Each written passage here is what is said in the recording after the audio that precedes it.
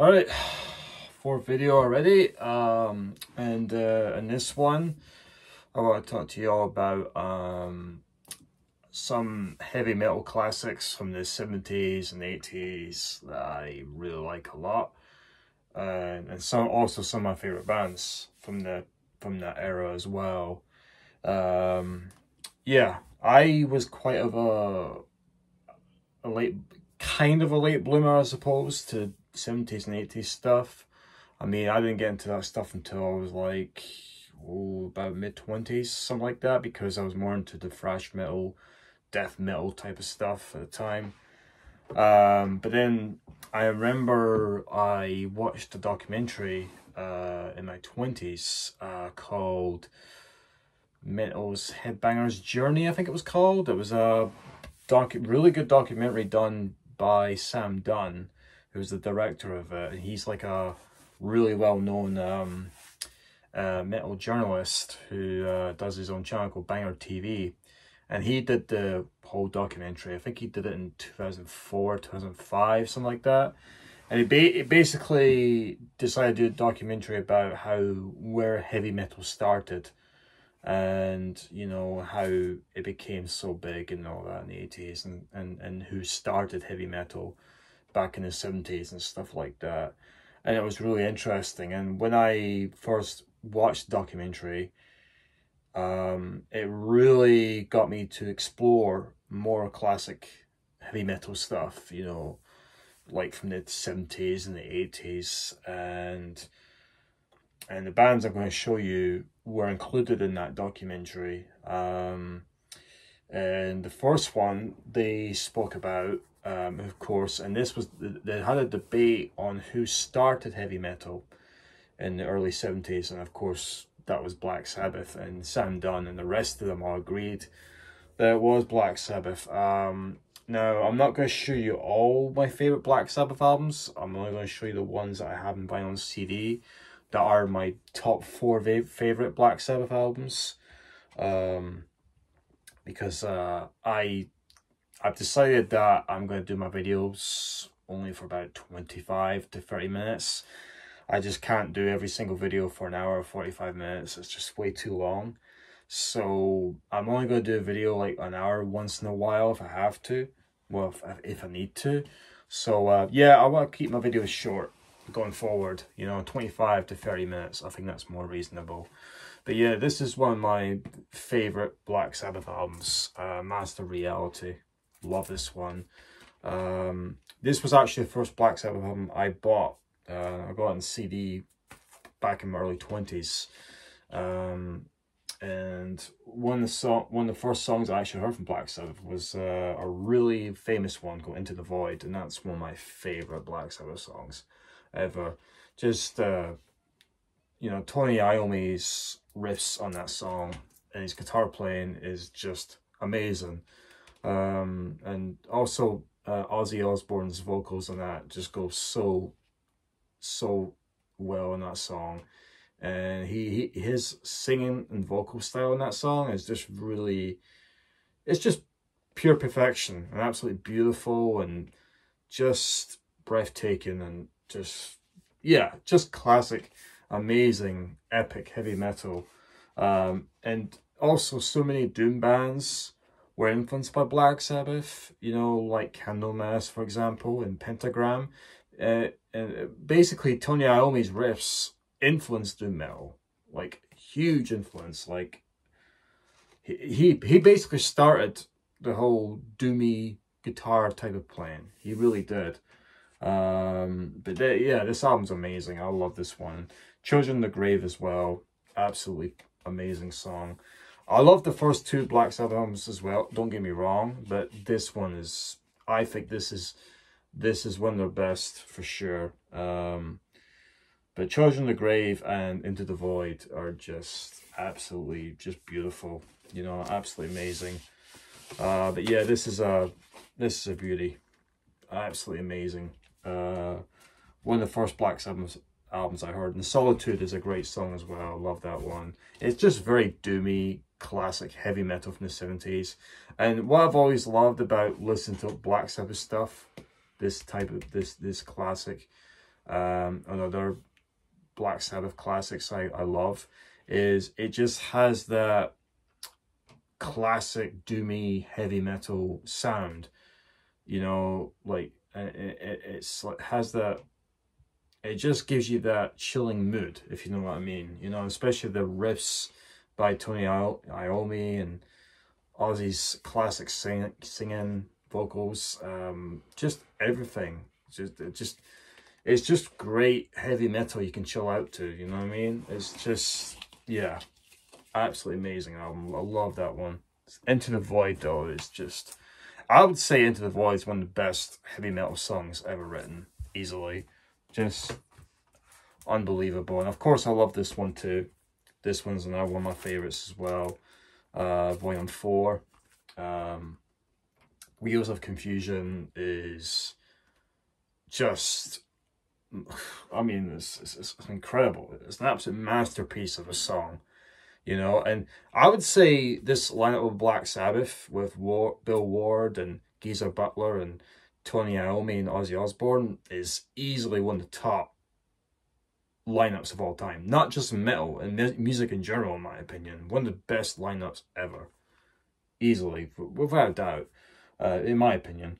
And Tomorrow's Dream as well, it's another great song. But Wheels of Confusion is the one that I love the most. That's the gatefold there. Look at that. Is that not a classic or what? Like, look at that. That's great. But Wheels of Confusion is just another one of my favorite Black Sabbath songs. And I love the album cover as well. It's really cool. And look at that. That's pure perfection. That is legendary right there. And totally iconic. And yeah, just amazing. Such a great lineup that was, honestly. An amazing lineup. Easily one of the greatest ever of all time. But yeah, Wheels of Confusion and Tomorrow's Dream and Laguna Sunrise and Saint Vitus Dance is another great song. Under the Sun as well. But Wheels of Confusion is definitely one of my top, probably my top 5 Black Sabbath songs, especially up there with Into the Void. Just absolutely amazing. But yeah, just another 10 out of 10 classic by Black Sabbath from this early 70s. But this one I'm about to show you is, in my opinion, the best Black Sabbath album ever, and my favorite Black Sabbath album of all time. Sabbath, Bloody Sabbath. I think this is one of the best heavy metal albums ever written. And I think this is, in my humble opinion, the best Black Sabbath album. I love this one. I just think it's absolutely amazing. And again, another great, awesome gatefold. And I love that artwork is just beautiful, you know, just absolutely amazing. But yeah, all the songs on this album are just, are just wonderful. Just, you know, everything you want from a heavy metal album. It really is. And I'll tell you one song that just really blew my mind when I first heard it. When I first, actually 2 songs. Yeah, 2 songs. Just 2 unbelievable heavy metal classics. Killing Yourself to Live and Looking for Today. I would say that those 2 are 2 of my favorite Black Sabbath songs. Who Are You is also amazing. But Killing Yourself to Live and Looking for Today, oh my god. Seriously, just absolutely amazing. Looking for Today is probably one of the most beautiful, most unbelievable, epic heavy metal songs I've ever heard. Like, just amazing. Like, the soul guitar playing by Tony Iommi and the chorus for that song is just beautiful. Absolutely just classic, epic heavy metal. Really is. And Killing Yourself to Live, the bass playing by Geezer Butler and the riffs by Tony Iommi on that song are just absolutely iconic. You know, totally just amazing. Like, this album is a type album you can listen to if you're getting drunk or chilling out in a bar. Like, it has that mood. Like, or even if you're in Amsterdam, getting stoned at a rock bar, and you got beer next to you as well, and you're having a smoke. This is the type of album you'll listen to during that time. Like, that's what I love about Black Sabbath as well. It just gives you that stoner mood. You know what I mean? It just gives you that mood where you just want to drink alcohol and chill out for the rest of the night, hang out with your friends. You know what I mean? And just have a chill out night, playing poker or snooker or stuff. It just gives you that chilling mood, you know, of just sitting in the bar and smoking cigarettes and drinking beer all night. It just has that mood, you know what I mean? That stoner lifestyle type of thing. I mean, it just gives me that vibe, you know. But especially this album, this is just amazing. Yeah, so many good songs on this as well. Well, the whole album is great. Sabra Cadabra as well, unbelievable. Spiral Architect as well, just beautiful, absolutely amazing. And the Sabbath, Bloody Sabbath as well, of course, is a great song. But every song is on this is great. You know, a National Acrobat. Every song on this is amazing. But yeah, my top two are Killing Yourself to Live and Looking for Today. Two of my favorite Black Sabbath songs of all time. I just love those two songs so goddamn much. I mean, yeah. Great album. My favorite Black Sabbath of all time, Sabbath, Bloody Sabbath from 1973. Yeah, I love this one to death. It's just easily, for me, I mean, I've said it before, I'll say it again, one of the greatest heavy metal albums ever written, easily. Speaking of Black Sabbath, another amazing vocalist, you know, the late, great Ronnie James Dio was also with Black Sabbath back in the early 80s, and his albums are amazing with them as well, which I will talk about in another video, maybe in a heavy metal part 2 in the near time. But for now, I just want to include my favorite Dio album, and for me also one of the greatest heavy metal albums ever written, Holy Diver. I love this album. This is the album that really got me to Dio. I have his other albums only on CD, but this one's my favorite. I love this one. This is just amazing album. I think this is one of the greatest albums ever written in heavy metal and rock, and possibly rock as well. Yeah, music in general, I think, just absolutely amazing. Songs like Holy Diver, of course, Gypsy. Gypsy is beautiful. Such a beautiful metal song. Love that one to death. And Talk to Strangers. I love that one as well. Rainbow in the Dark. Absolute classic. Amazing, amazing song. But if I had to pick a favourite, it's hard because Stand Up and Shout, that's actually my favourite one. I love that one. That is, what a great way to start an album. I mean, that is an amazing album. And Dio's voice just hits me every time. I just love his voice. He had such an amazing, one of the greatest voices in metal history, easily. His just aggressive, clean vocals, his singing, it's just so passionate and so raw and so beautiful, you know, just absolutely incredible. He had everything as a frontman. He really did. Like, easily one of the greatest frontmen ever. Like, but Stand Up and Shout, Gypsy, Don't Talk to Strangers, and Rainbow in the Dark are my favorite songs in this album. Just, yeah, love this one so much. My favorite Dio album for sure. Absolutely love it. Holy Diver. Great, great album. Absolute classic. Now, this next iconic heavy metal band is my favorite heavy metal band of all time when it comes to heavy metal. And for me, also, this band also had one of the greatest lineups ever in the late 70s. And of course, I'm talking to you about Motörhead. And Bomber was the first album. I believe they did an EP before this, the Motörhead EP.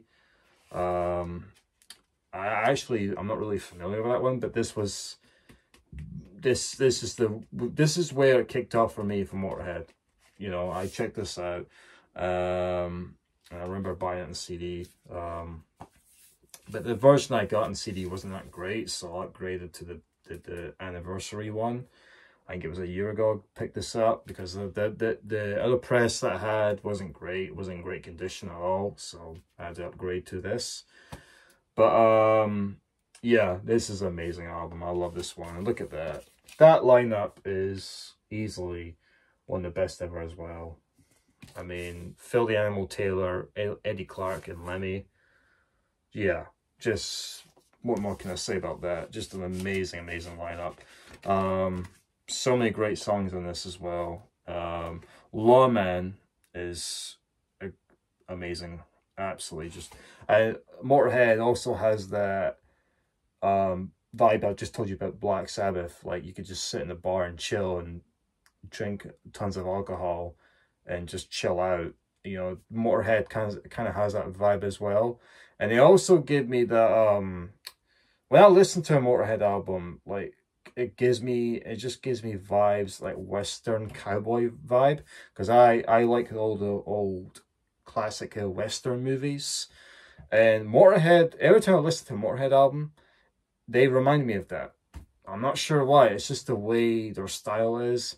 Especially some of the songs in this album, especially the song Dead Man Tell No Tales. That's one of my top 5 favorite Motörhead songs. Lawman is amazing as well. Sweet Revenge, Sharpshooter, and Poison. But yeah, Dead Man Tell No Tales is just absolutely incredible. Again, just like Lemmy to me is, I mean, Lemmy and Dio and Ozzy are my top 3 favorites when it comes to heavy metal frontmen, easily for me. But Lemmy just had that gruff voice as well. Like, just he had a perfect voice for heavy metal. He really did. And yeah, Motörhead was so influential for so many bands, especially thrash metal bands as well. Like every single thrash metal legends, they would say Motörhead was their main influence, and that is no surprise. It really isn't.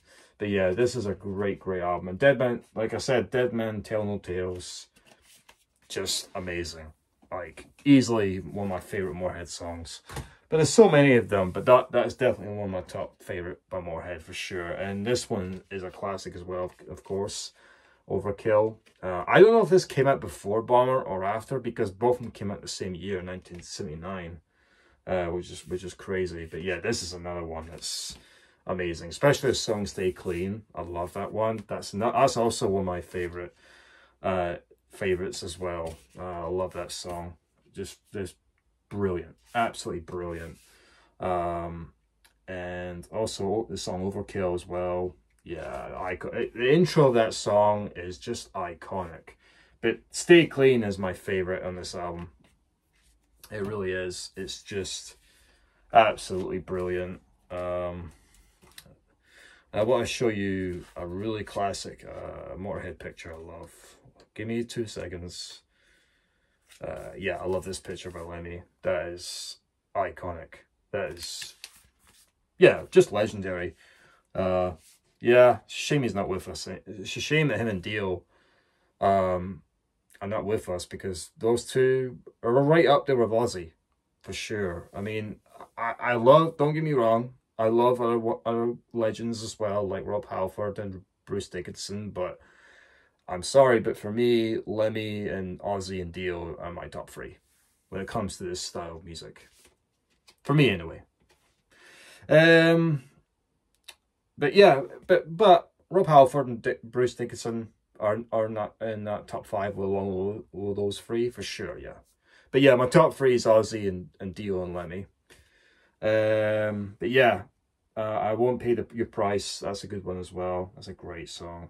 Tear You Down. Love that one. Damage Case. That's also a great song. Just classic. Yeah, just another classic Motörhead album. But Stay Clean is just absolutely, yeah, just amazing. Iconic and a brilliant metal song. Amazing. Speaking of a great metal song, a great metal album, this is another one I love. This is iconic. Again, like I was just saying, like Motörhead music always gives me that Western vibe. This album certainly does. And look at that album cover. I mean, that is just amazing. I mean, it looks like an old Western cowboy movie. I love it. It's just great. And that's what I've always liked about Lemmy. He always had that cowboy vibe, you know? He was just such a cool dude, you know? Crazy as hell, though. But, my God, that's another thing as well. They had a great personality. They really did. Yeah, it's a shame that all three of them are no longer here, man, because this lineup was just pure perfection. But anyways, yeah, the Ace of Spades song, great, amazing, and two of my favorite songs on this album, on the Ace of Spades, is "Love Me Like a Reptile" and "Fast and Loose."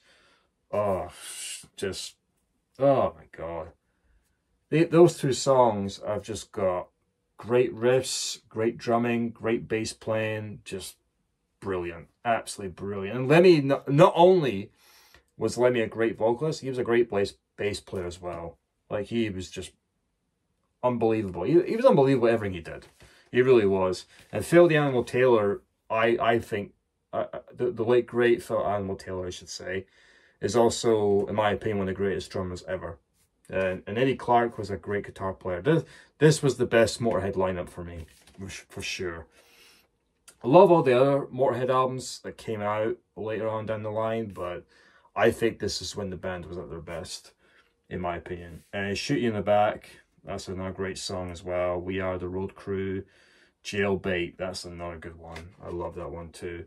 Bite the Bullet, Chases Better Than the Catch, and The Hammer, really good.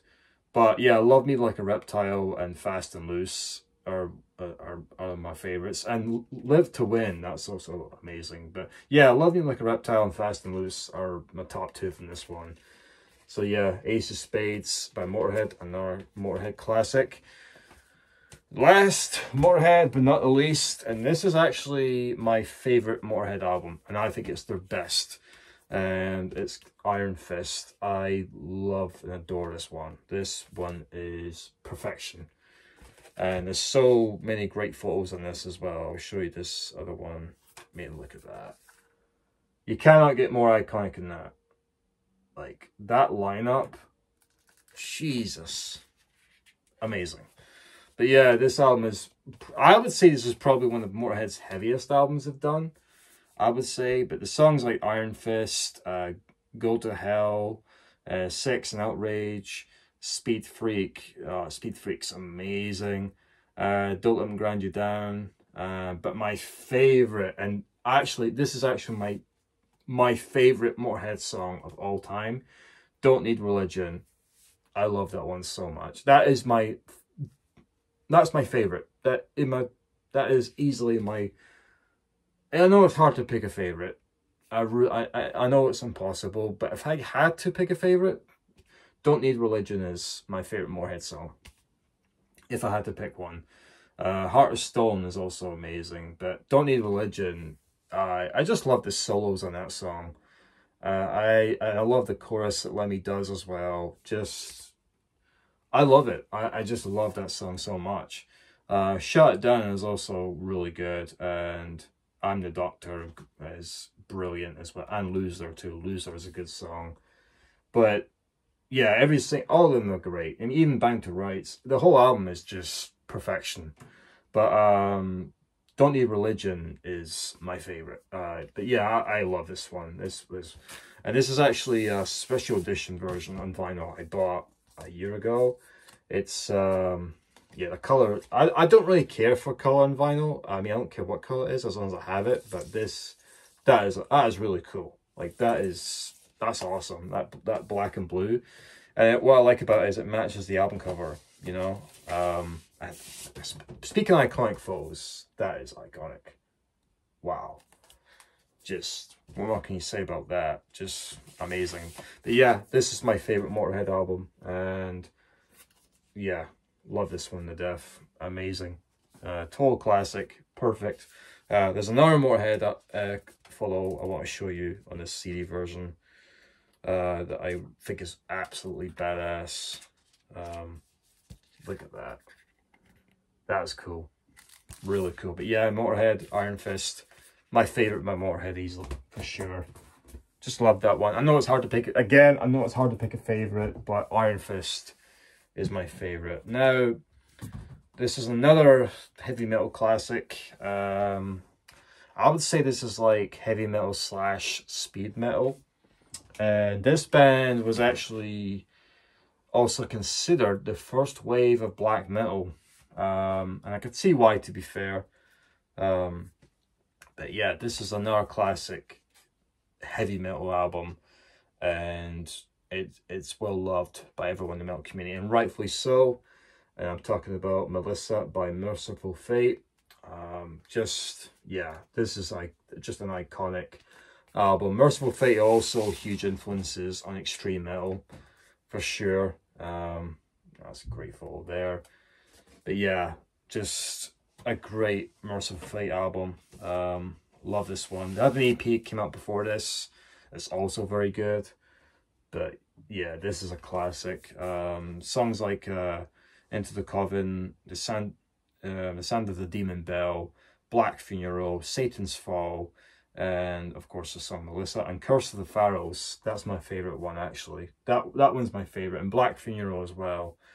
That's also my favourite one. But yeah, it's not my favourite Mercyful Fate album, which I'll get to in a second, but it's quite close, I'll tell you that. But yeah, this was the first full-length album they did. This came out in 1983. But yeah, and I love King Diamond's singing in this as well. His high-pitched singing. Just iconic, you know, absolutely iconic. A lot of people say he's one of the greatest frontmen ever. I don't disagree. I really don't. I really don't disagree with that at all. But yeah, this is an amazing classic. Totally influential, you know, like I said, to the extreme metal, and even thrash metal bands were heavily influenced by Mercyful Fate and King Diamond. But yeah, this was a very influential, iconic album by Melissa by Mercyful Fate. And this is the second Mercyful Fate album I'm going to show you, and this one is my favorite. This one's kind of, I struggle to pick a favorite between this and Melissa. I really do, because both of them are just perfect. It's so hard to pick a favorite between these two. It really is, because I love this one to death as well.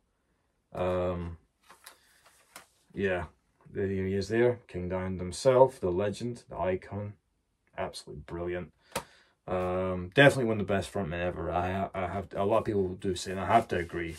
I really have to agree with that. I can't argue with that at all. But yeah, so many great songs in this. Nightmare, Desecration of Souls, that's my favorite. Oh my god, oh, that's so good. Desecration of Souls is just, yeah, just amazing. Like, when I listen to that song, I can totally understand why a lot of people say King Diamond is one of the best frontmen ever, because that song is just, oh, it's just perfection. It really is. It's just great. It's just absolutely brilliant and just simply beautiful. And The Oath, that's another good one. Welcome Princes of Hell, I love that one too. And also 2-1 Far Away, that's a great one as well. But yeah, Desecration of Souls is just absolutely amazing. Love that one so much. It is just great. So yeah, Don't Break the Oath by Mercyful Fate. Again, just another perfect classic. Speaking of Mercyful Fate, we're now going to stick with another hit classic band that King Diamond did, and that's of course King Diamond himself. He decided to do another band with his name, and this one's my favorite when my favorite King Diamond album. I love this one to death. And I love that back cover as well. It's great. Yeah, this is an amazing album. Sorry if you hear my cat in the background. That's him meowing. I don't know if you can hear him, but if you do, I'm sorry. But yeah, this one is yeah, I love this one so much. All the songs are great. Like, but if I had to pick a favorite, it'll be Haunted. I love that one. I just love the guitar solo on that. Absolutely amazing. And King Diamond's singing in this, and those solos that go on in between. Oh, just, yeah, just beautiful. Just simply, just totally magnificent and just breathtaking and glorious. Just, yeah, just epic as hell. And also Working in the Dark and Halloween, The Candle. I mean, don't need to go on. I mean, seriously, it's just an amazing album. Failed Portrait by King Diamond, from 1986. My favorite King Diamond album for sure. And yeah, just absolutely brilliant. And this is another King Diamond album I love. And Abigail. This is an iconic one. And that artwork as well. Oh, brilliant. And the back cover is badass as well. Yeah, this is just another classic. So just, again, just every song is just amazing. I mean, Abigail song, The Family Ghost, A Mansion in Darkness, Funeral, Arrival, sorry, not Funeral, Arrival is absolutely beautiful, just amazing. Black Horseman, love that one. That one's probably my favorite, actually. I'm really torn between that one and The Mansion in the Darkness and Family Ghost. Actually, I'm torn between three, I'm sorry. Yeah, it's hard, again, it's just hard to pick a favorite song, but yeah, those ones are my favorite. I don't know what's my favorite I mean, if I had to pick a favorite King Diamond album, it has to be Failed Portrait, but both of them are perfect. Like, both of them are just, you can't go wrong with either of them. You know, I love the other King Diamond albums as well. But these two are my favorite. But these two are my favorite. Like, just simply beautiful classic metal from the 80s. Like, just, yeah, just absolutely magnificent. That's all there is that needs to be said, really.